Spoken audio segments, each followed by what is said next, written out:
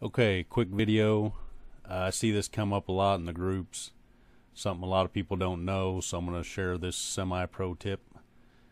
You get a file that has, 10 parts in the file, but it's all one file.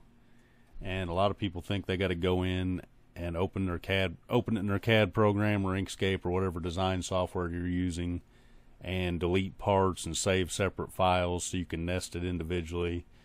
Sheetcam has got a really nice feature. I can just go here, import my drawing. I've got this gnome set from the Facebook groups.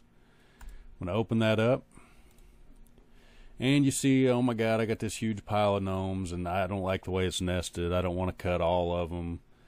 So rather than go to your design program and break these up and rearrange them and save separate files, all you have to do in Sheetcam is come up here and click on the part name, right click it, hit break up manually nested drawing, and now it has broken this set of 10 or whatever gnomes there are here, broken them up into individual parts that you can move around individually. So now I can go to my nesting, I can move them around.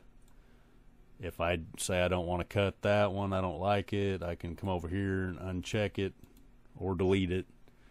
So now I don't have to cut that one. I can move everything around the way I want it, use my cursor, rotate them, whatever I want to do. If I want to cut 10 of this one, I can come up and I can just right click it, multiple duplicate.